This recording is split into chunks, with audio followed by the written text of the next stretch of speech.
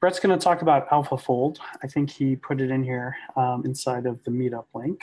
So let me post that here in case some of you haven't stumped or didn't come through this channel.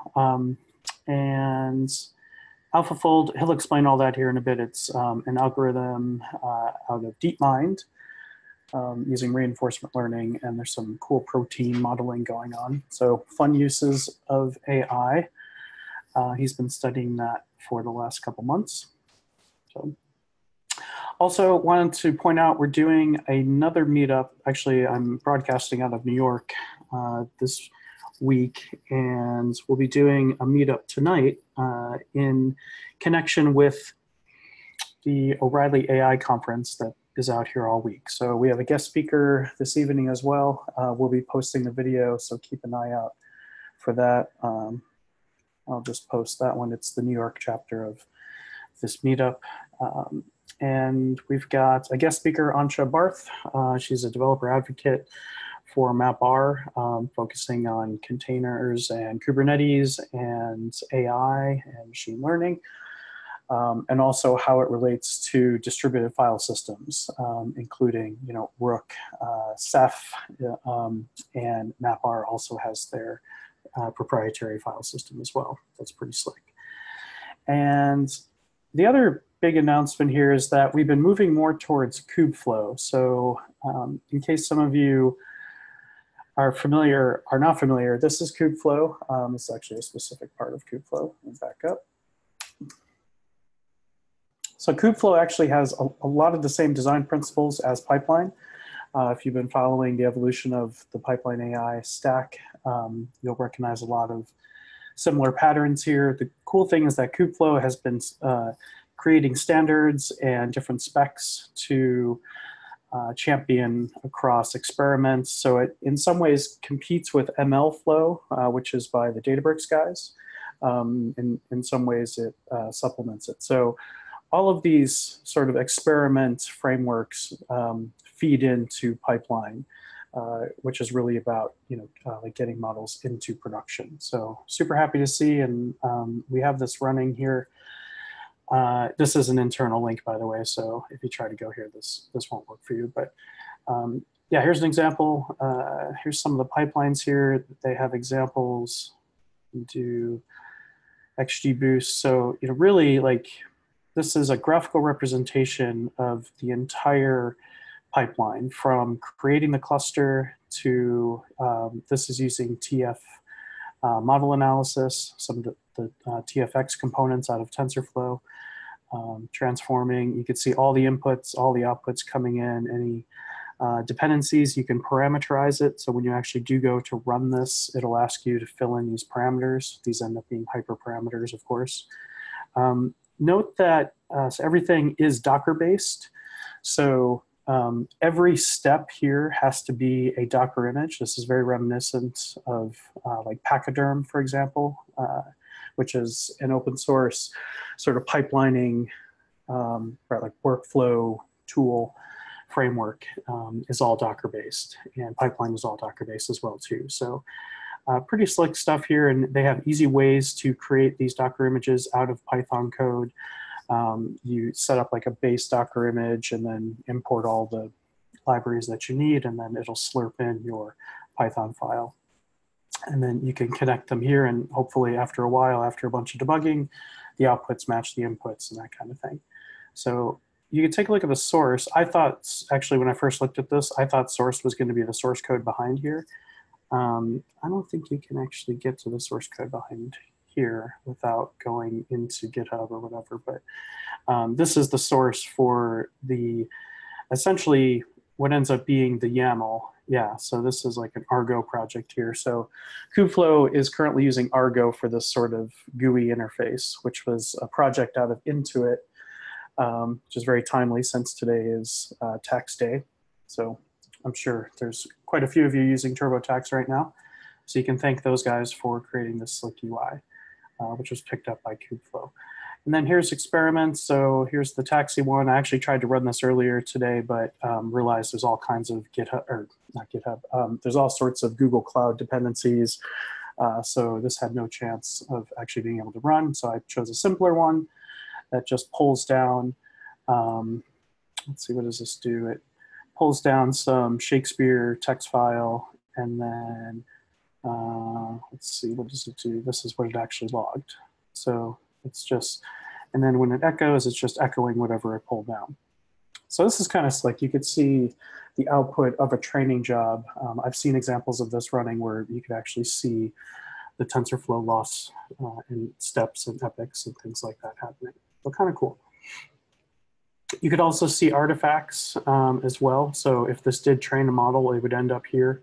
You could download the artifact, all that stuff. And then also in the experiments, if you do multiple runs here, I did 2 runs of these after cloning, and you can compare the runs.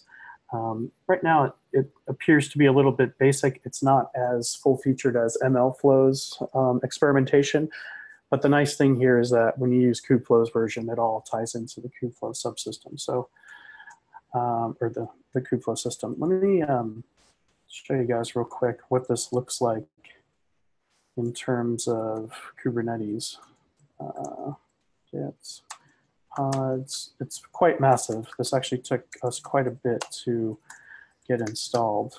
And it almost completely took down my MacBook last night when I was getting it installed here. So there's a whole bunch of pods running. You see some familiar things here. Jupyter, so of course it supports Jupyter notebooks, which I'll show here in a sec. It's using Minio, so that's kind of a layer on top of S3 and Google Cloud Storage. Of course, MySQL's everywhere. This study job stuff is actually out of a project within KubeFlow called Katib. And study job studies are different hyperparameter experiments and different ways to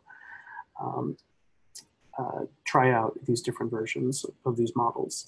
TF job, this has been around in KubeFlow since day one. This is an operator, which is a Kubernetes native construct that can accept a TensorFlow Python file and actually run the job and distribute the job. And it has a nice UI and everything here. Vizier works with the study job stuff. And yes, actually Vizier is the famous paper by Google. So it's kind of nice to see this Google project exposing not just papers, but also implementations. Katib is the UI for all this Vizier stuff. And what else? Yeah, so anytime you run a training job, it'll actually spin it up here as a pod. And if it fails, you're kind of out of luck. You have to go kill it manually, as far as I can tell. And if it runs, it'll show you status here, executed successfully. So let me back up and go to this screen here. So TF dashboard, which I actually have right here. If we were actually running a job, it would show it here. Here's the Katib stuff. This is all the study job, the different hyperparameter. The cool thing about this Vizier business is you can actually apply Bayesian rather optimizations. You could try, I think there's support for hyperbands, and these are all different algorithms for hyperparameter tuning to sort of minimize the massive space that could, that could be explored by all these different combinations of hyperparameters. So I think one of you put in your optimization type, either minimize, maximize, and I think there's a way to specify, yeah, the suggested algorithm. So random, grid, Bayesian, hyperband, and if you have a custom one, boom, you can select that there. So let's grab hyperband and add suggestion parameters. So these are all concepts out of Vizier. So, take a look at that paper and then create the study job, then it'll actually distribute the hyperparameter optimization across this Kubernetes cluster. So I already showed you guys pipelines. Here's the exciting Jupyter notebook. Now this is actually slicker than I had realized. Let's see, how do I log out here? When you create the Jupyter notebook, it actually asks you which Docker image that you want to use. There's a bunch of parameters you could specify. It's not doing it here because I already logged in, but let me see if I can log out here. go here, Jupyter Classic, log me out, see if I can close. And then,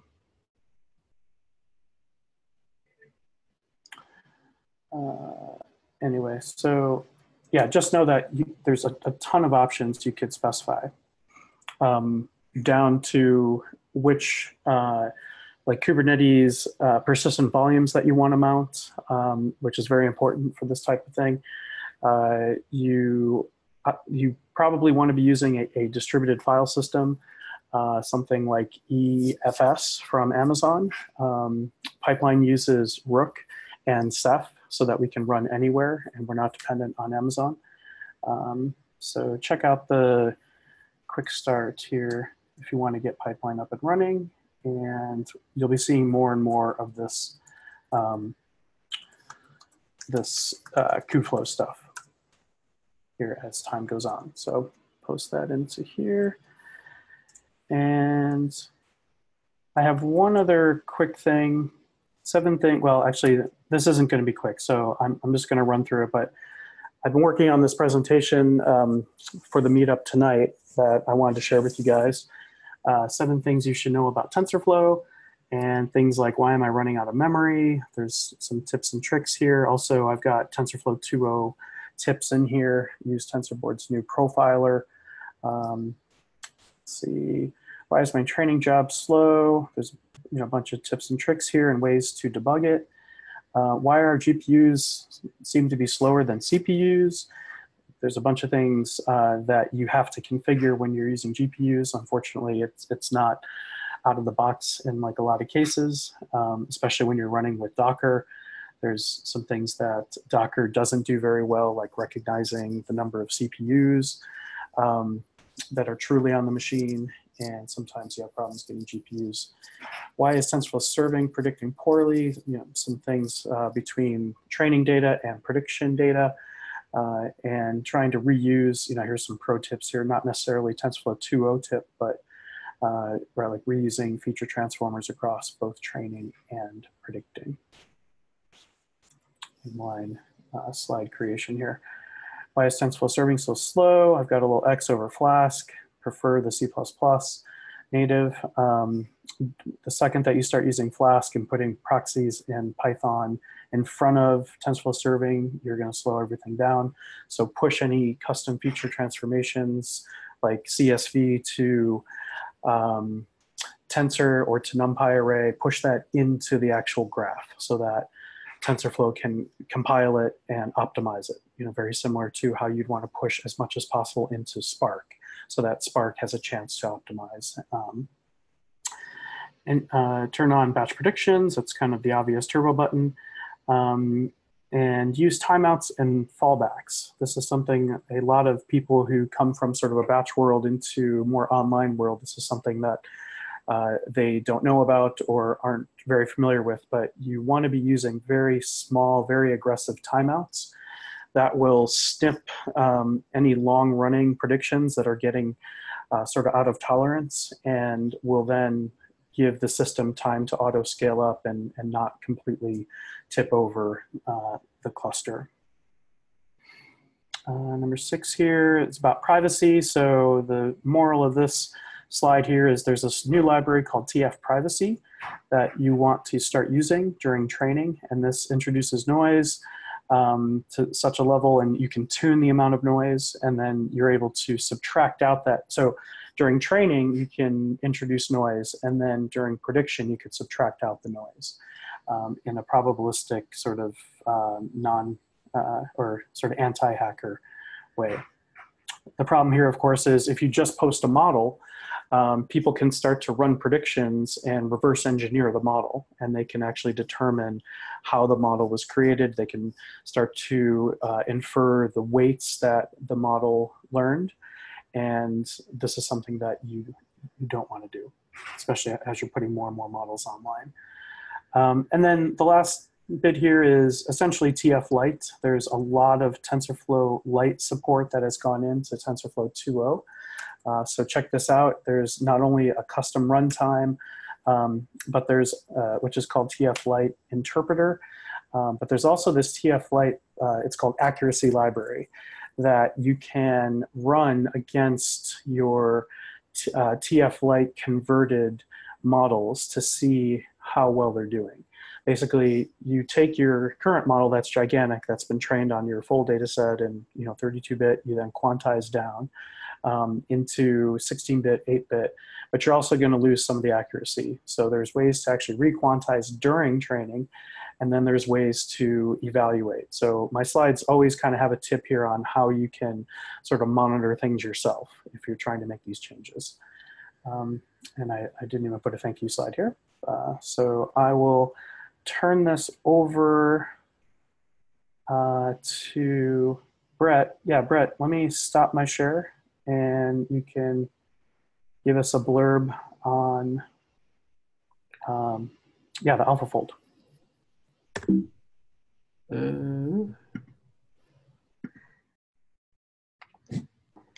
Like, feel free to ask questions in the chat over here, and I'll address sure. it. There's a okay, one, yeah. Do you all hear me? Yeah. Yes, all good. Okay.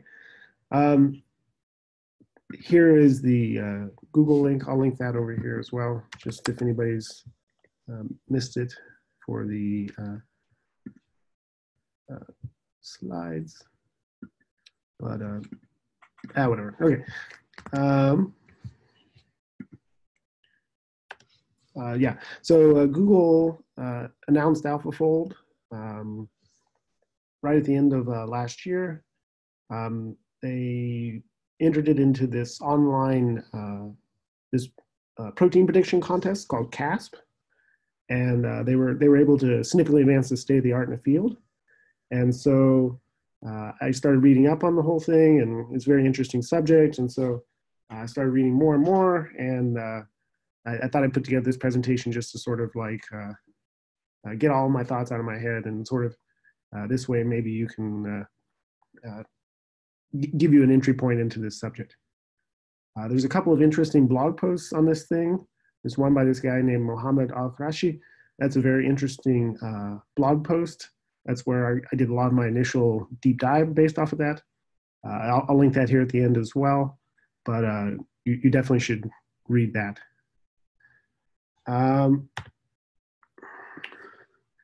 Obligatory XKCD comic here. So yeah, first let me start with a couple of caveats.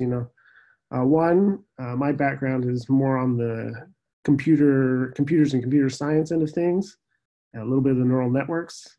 So I'm not a biologist. So take everything I say here with a very big grain of salt, because I'm just abstracting things here. The second thing I'll add is that Google has not announced a paper for this whole project per se. So the only thing that they've actually done for the AlphaFold thing so far is basically this 2-page abstract that they had to submit in order to get into the CASP competition. And so basically everything I'm going to be talking about today is sort of me doing educated guesses on top of that 2-page abstract. And so, I'm making good guesses here, but this is very much just, hypothesis. We'll phrase it that way. The flip side of that, though, is that while I was in grad school, I took a introductory course to protein modeling, sort of an overview of the field at the University of Missouri under Professor Jack Chang there. And so he's one of the people who makes entries to this CASP thing every couple of years. So I think I have a better background on the subject than a lot of than the average layperson will say. So at a high level, we'll just do like a quick review of protein modeling. We'll discuss the CASP competition, and then the AlphaFold results. We'll look at a high-level overview of how the AlphaFold prediction pipeline works. Basically, it's a combination of a couple of different tricks. They use 3 different neural networks. The first level is sort of this draw thing, which is a VAE that they're using to sort of generate fragments based on the torsion backbone. From there, they combine the fragments together using traditional simulated annealing. From there, then they can sort of start to score the proteins using a combination of 2 different techniques. One's based around co-evolutionary residues, and then the other one is just sort of scoring networks, sort of a 3D-based approach. And then finally, they take this combined protein model and they apply some energy models and improvements based on that in order to get their final protein. So we'll sort of go through all these steps in this order, and then I'll sort of do a demo here at the end of where you can go from here. So protein modeling. DNA makes up all proteins. DNA sequencing has gotten very cheap over the last few decades.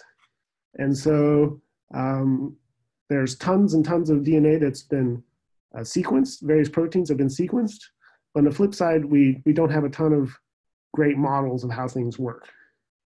So in an ideal world, we could somehow take our DNA sequence out of our sequencing machine, put it into some sort of magical black box, we'll say, and then we would have a model of the actual protein on the other end. The most practical, the usual real world example of this stuff is just predicting drug interactions. You could say, you imagine, say, that you have a perfect model of your protein, and then you could say, imagine, then, a chemist can look at that and sort of say, well, then, yeah, I can fit in my drug here in order to say, bind this particular receptor or something like that. The other thing that's interesting is a lot of people are trying to build new proteins now. This is kind of a new and exciting area. But basically, you can generate a sequence of DNA and send it to a lab, a DNA sequence, and basically they can return you a test tube with that protein. And so if you could somehow, do this process computationally, then you can, save yourself doing the real world round trip, we'll say, so to speak. There's a lot of experimental processes for doing protein modeling, but they're all basically extremely expensive. We're talking, tens of thousands, if not hundreds of thousands of dollars in order to do so. And so in an ideal world, we would just magically take our input DNA sequence, add it to our computer, it would produce some sort of model, and then we could do science cheaply, and then, we would make money off the whole thing. So first, we'll do a very quick overview of protein modeling. Very broadly, there's 2 basic schools of thought on how to do protein modeling. The first one we'll say is sort of the physics-based world. We can model atoms and whatnot down extremely well using modern physics. And so in theory, we can, proteins are simply collections of atoms. So we should be able to model proteins as an extension of this. This is a whole area of modeling. It's sort of like we'll say just deriving things from first principles. That's the ab initio. And then the flip side you have is what's called homology or template modeling. But basically we take real world data and then sort of, try to use real world data to make predictions. So we might take one protein and say that it looks like half like one protein and half like another protein. And so if we could just literally, take the 2 models and chop them in half and sort of glue them together, we would actually have a reasonable prediction for what our new protein would look like. In practice, most things in the real world end up as some sort of combination of these 2 things. Ab initio works well on small scales, but once proteins get large, it starts to become extremely computationally intractable, we'll say. Homology, if you have a protein that looks very similar to, a candidate protein that looks very similar to something that's been found before, you can do stuff with that, but oftentimes the further and further away you get from traditional approach, from existing stuff, the more and more you're just starting to guess. The other reason I picked this slide here is it's sort of demonstrating end-to-end protein modeling, which is a subject we'll come back to here again at the end.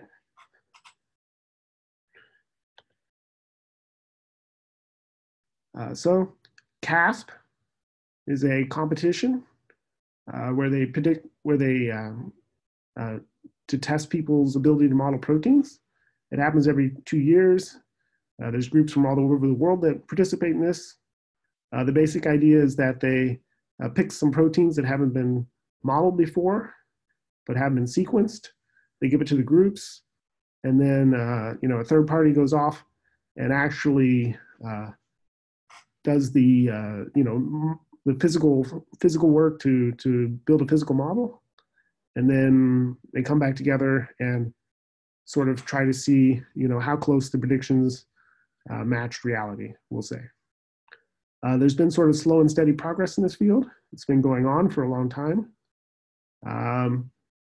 But if you look at this graph over here, this is from Mohammed's blog post, but we'll see that this blue dot way up here is the AlphaFold thing. And so his conceptual model is sort of that AlphaFold is sort of like roughly doubled what the normal progress in this field would be.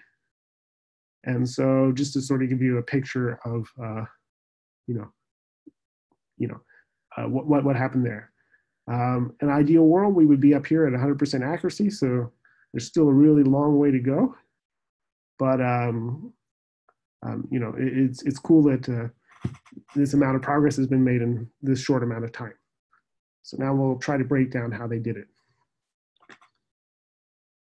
The AlphaFold is an end-to-end pipeline. So it starts off with a sequence, and then it outputs at the very end a full-blown protein model. It's composed of these different elements.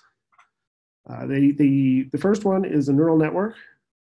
It's based around what's called the draw model. We'll look at that here in a second. But this generates fragments. So a little bitty, like say with 3 and 9 residue protein sequences. From there, these little bitty fragments are combined together using simulated annealing, which is a traditional approach in this field. From there, AlphaFold uses 2 different neural networks. One neural network is based around this concept of interresidue distances. We'll look at that one here in a second. And then the second one is a scoring network. It sort of attempts to quantify how much like a real protein the protein looks, so to speak. And then the combination of these 2 neural networks is used as a score to produce sort of a candidate protein. From there, they add relaxation, which is a common approach in this field. We'll look at that real fast. And then finally, they have one more neural network to do a final scoring of the protein, and then output it for to produce the end results. Let me look at the questions real fast here. Okay.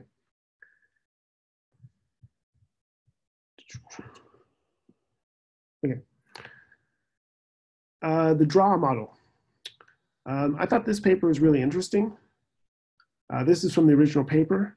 It's from a few years back. But basically, they combine an attention model with convolutional neural networks. And so basically, the network sort of can be trained to sort of generate realistic looking input coming from raw noise. Basically, they use this attention model on top of a variable autoencoder. And so basically, they feed it input data, and then the network can sort of refine any new input into one of the outputs that's seen before, so to speak.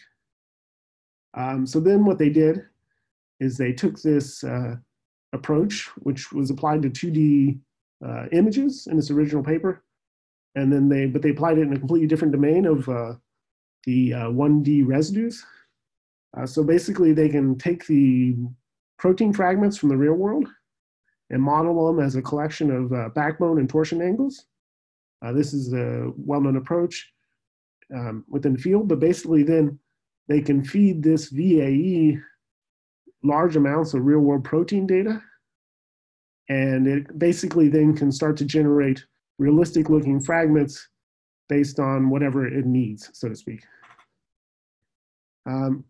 So then this allows them to generate a lot of candidate fragments for whatever combination of input residues they need.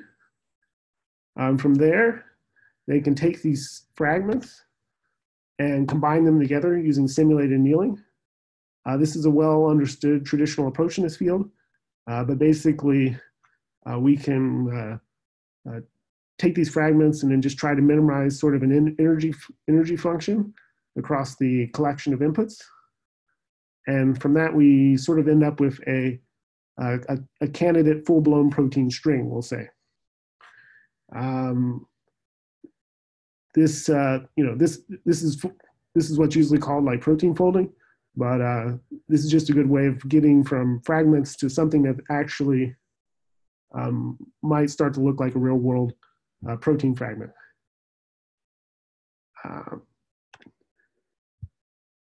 On top of this, then, the AlphaFold engine adds a couple of interesting tricks. The first one is this use of co-evolutionary statistics. Proteins loosely, whenever they fold, various regions often bind together or come into contact. And so if we look at this first one over here, this sort of, A, this is like what a real world protein would sort of look like in model form. But then we can sort of pull apart the protein and produce this contact map. Loosely, this is just a large diagonal. And in all these dark areas are regions that are associated together. And what's interesting about this is sort of, you can see there's these sort of patterns, right? There's these sort of areas that like to bind together. And these actually sort of really in the real world sort of correspond to, we'll say, like low energy states for the protein, or by extension,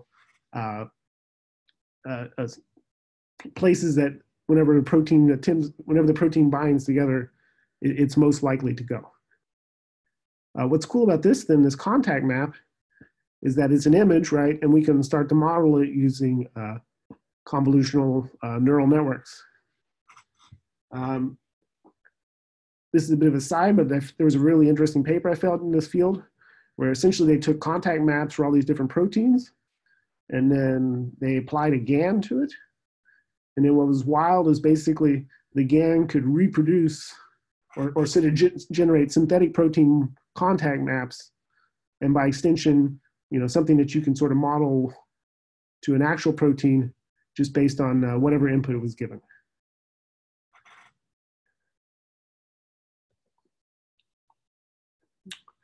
So this is deep contact. This is a paper from a couple of years ago, 2016 or so, I believe. It was one of the first ones to sort of build up a convolutional neural network to work with these these contact maps. So what we can see up here at the top is just how the actual convolutional neural network works. But they simply input this contact map as a 1D map, apply just very basic 1D CNN transforms to it, some paths. They concatenate things together, then do some 2D convolution tricks, and then finally they can output a prediction. I like this paper just because I've done a lot of CNNs, and so this was very much, I felt like I could wrap my head around it.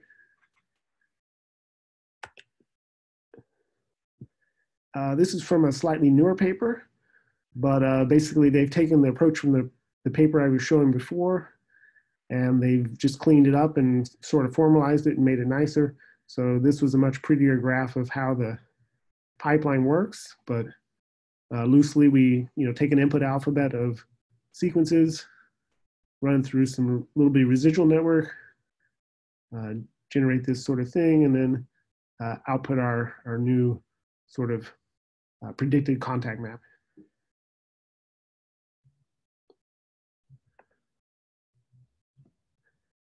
The second part of this piece, the second neural network then that's done is a scoring network. For this, I think this is more me guessing, but it's my belief that they're using some sort of 3D convolution based off of real world data. So basically, they can take lots of real world DNA sequences and run them through 3D transforms in order to produce a sort of a score of how much the candidate protein looks like the real world protein, we'll say, or like real world proteins that's seen before. So then I believe that they're simply using some version of this approach, and then they're running a lot of data samples through it. We'll come back to that one here in a bit, but I think this sort of 3D CNN approach is probably part of their tricks. So by combining the contact max with the 3D scoring here, basically they're able to generate sort of a protein using simulated annealing underneath it that should be reasonably well built together. The problem then is that oftentimes these protein models are overbound. So basically, as a result of doing the math is often optimized towards getting to a minimum energy state. But in the real world, the protein models, that's not usually the case. And so oftentimes the result of these running these first few steps is that you end up with a protein model that's sort of all globbed together.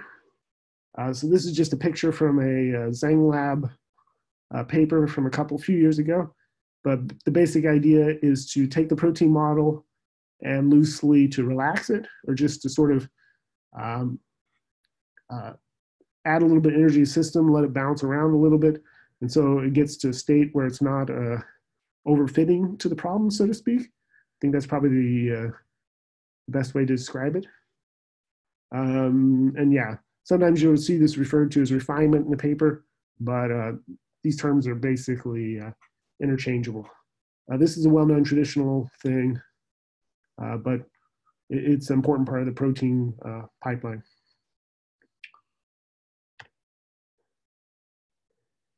And then, yeah, so then finally they have one more network to do a final scoring of the thing and produce the output results. For this, like I said, I don't really have a clear picture of what's going on conceptually. So I'm just sort of extrapolating here. And so the Mohammed Al-Qarashi blog post mentioned this other energy network right here, this NEMO. So this is from a different group, but there's a high probability that the AlphaFold people are doing something similar to what NEMO is doing for doing the final energy prediction. But basically they're using a combination of these other steps that have gone before and then some real world physics to try and come up with some sort of number that's a approximate prediction for the value of the network. So this NEMO one is interesting to look at. We'll get into more into why here in a second, but loosely, they're trying to build these protein simulation models that basically go from the first step to the end step. So basically, instead of having like sort of, we do a step and then we feed it into a different pipeline, we can just simply model things from end to end. And so then in theory, then the holy grail would be that you can reduce all this computational complexity because you're only building one gigantic model, so to speak. I think probably, basically, I think this goal is a ways off yet, but basically I think the AlphaFold results are an important step towards sort of trying to unify this process. Okay. So very broadly, we've looked at how AlphaFold's put together. It starts off with some fragments. Then we combine the fragments using simulated annealing. We score the results based on both co-evolutionary statistics, which is like real world data, and then sort of 3D modeling, which is, co-evolutionary statistics, which is based off of real world protein data, and then off of a 3D modeling function, which is based off of real world samples, we'll say. And then finally, we relax the model and run it through another scoring network in order to get our final results. So whenever I do these presentations, I like to do a demo. So what I thought I would demo here is just a 3D CNN. I think a lot of people are familiar with how 2D CNNs work, and conceptually 3D CNNs are just literally adding another dimension to the process. But historically, they've been kind of extremely computationally expensive, and so people have sort of stayed away from them. You'll see them a little bit here and there in the medical world, but often the problem there is the medical world, they don't really have enough data in order to really like use these things in the real world. But anyway, what we're going to run through is just this little demo here. It's of a 3D, it's a 3D CNN applied to the MNIST data set. So this guy took the MNIST data and sort of generated 3D voxels based off of the things. And then, oops, sorry. And then loosely, then I'm just running it here locally on my device. And so if we go, we'll let it run here in the background. It takes a couple of seconds. But basically, here's your traditional 2D MNIST data set, and he generates sort of these 3D voxels. And then basically we take a two-dimensional CNN sort of approach and then layer it in on top to recognize the data. This model does pretty well, we'll say. We're letting it run here for a second. But sort of it's cheating because we're using synthetic data. It's way cleaner data than anything you would probably encounter in the real world. And so we'll give it another 10 seconds here. Ugh, of course it failed for a print demo. Yeah.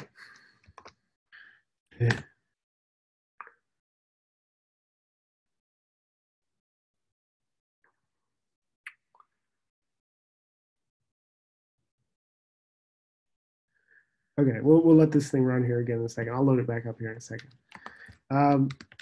Oops, sorry.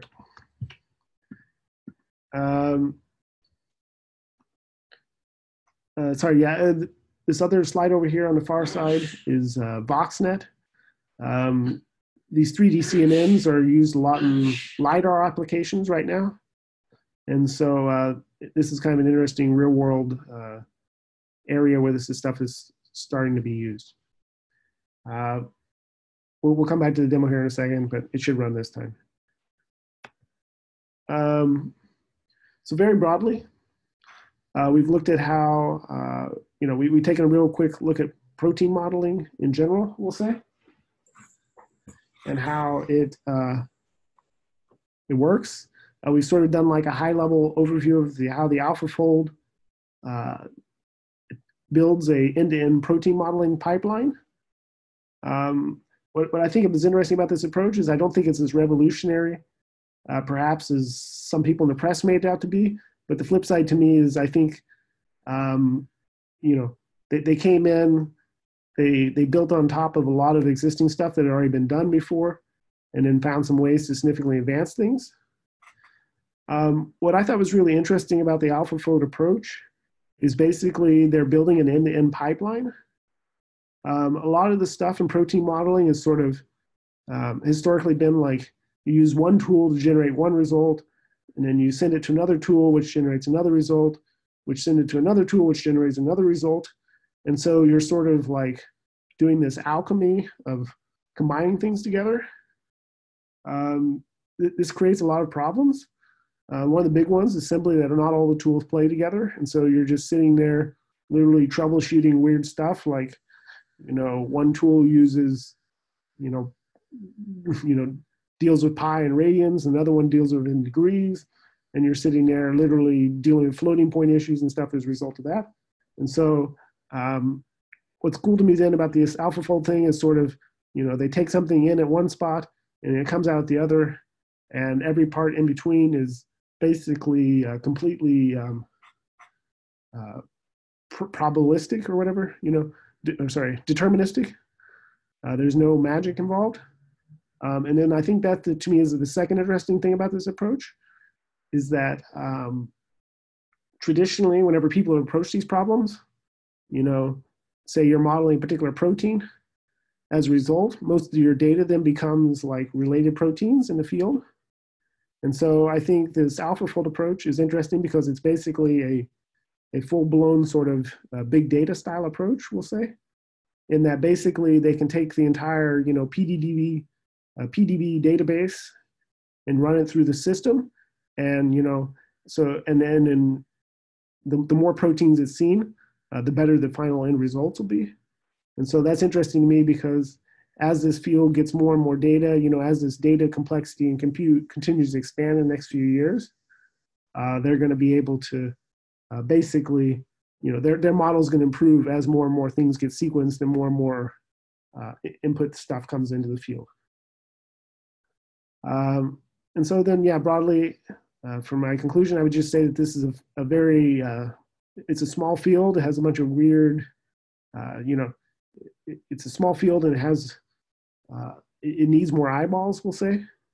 What's cool to me then about this sort of stuff is things are starting to finally approach the point where like lay people can sort of come in and mess with the tools. So I think finally that would be the, if they can provoke more interest in this field and get more people playing with this stuff, I think that ultimately is what's going to significantly move the needle down the road. We'll see if my demo had any luck. We'll give it one more try. Yeah, my demo got like 99% accuracy on that input data set, but like I said, it's kind of dealing with synthetic data, so it's kind of cheating, we'll say. But anyway, thanks for listening to me. If you're interested more in this subject, I would highly recommend you read this blog post by Mohammed. And then he has this YouTube video that he published last month that you should check out. And then also there's this YouTube video here from last fall of explaining how the NEMO system models proteins, which I thought was interesting as well. So thank you for your time. Sweet, man. Yeah, that was good stuff. And is it safe to say that like most of DeepMind's models now come out in TensorFlow form? And so they're like reproducible and pretty well documented? I would say, yeah, they're definitely doing things internally. What's interesting, I think, is they're definitely extremely interested in commercializing all this stuff. And so, historically they would publish a bunch of papers, but I think they're like going other to, they're probably much more interested in seeing how they can make some money off this. But I would say they've done a lot of work on this, so they're entitled to it. So. Cool. And there's a couple comments and I think a question or two. Okay. Thanks to Dina, who seems to be pretty knowledgeable on this. Dina looks like she has a couple of links. And then eventually I'll put this up on the we'll put this up on the internet, and then I'll link all the papers and stuff that I'm referenced here. Do we have any other questions? Or there's a question: can you list the synthetic protein contact maps references that you preferred? Yeah, I'll list the papers once we get it online. How about that? Okay, sounds good, man. All right, everyone, thanks for coming. We'll post this to youtube.pipeline.ai, and we'll post the slides to slideshare.pipeline.ai here in, no later than tomorrow. Okay. Thanks so much, Brett. Thank you very much. Thanks, everybody. See you. All right, bye.